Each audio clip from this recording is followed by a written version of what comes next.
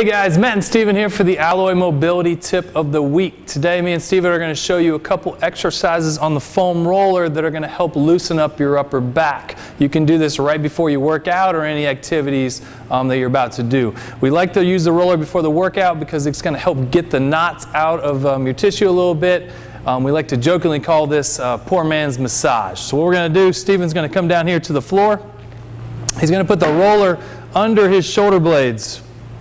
What he's going to do, he's going to put his hands on his ears, pull his elbows in too tight. Now what you don't want to do is crank on your head while you do this, so hold this lightly. He's going to lift his hips up and he's going to roll his upper back to his mid back nice and slow. What you're looking for here, folks, is to find some hot spots. So I want you, while you do this, roll side to side, find some spots that are like, ooh, that hurts a little bit, and just kind of work those areas out. Okay? Do that 5 to 10 times so you get all that out. Then what you're going to do is drop your hips to the floor and we're going to work on some thoracic extension. And what he's going to do, you'll see Steven leaning back over the roller. What you want to avoid while you do this is letting your ribs flare out, because then we're just going to start getting pull from our lower back. So keep your ribs locked down, lean back, make sure you're breathing.